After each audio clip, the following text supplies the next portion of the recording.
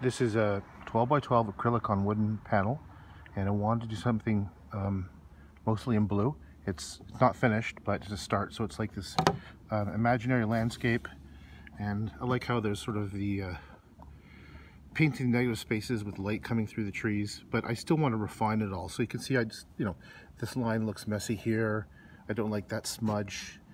I want to make it more evenly spaced so the tree looks more uniform. So there's a lot of refinement. A lot of the brush strokes are still kind of rough, and I want to make them kind of look really nice even up close.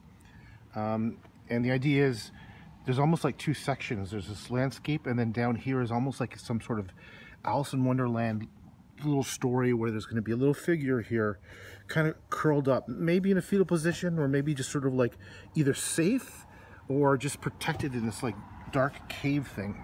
And that's the general idea.